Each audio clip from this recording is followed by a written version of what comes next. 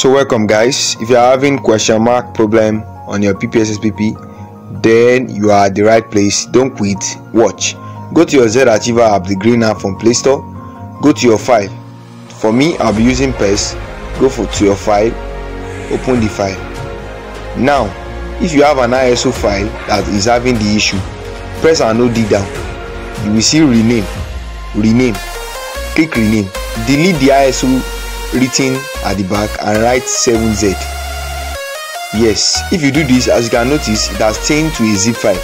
Then extract it again now. So we just successfully changed it from ISO to zip file, then from zip file to ISO again.